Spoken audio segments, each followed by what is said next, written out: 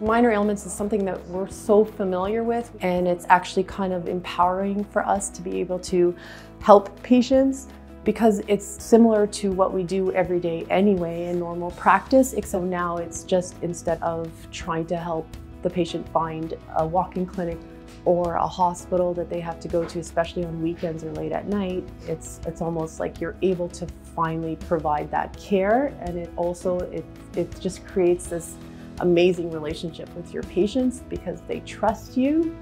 and they start telling all their friends, this is the pharmacist that helped me. You know, it actually drives business in a way as well.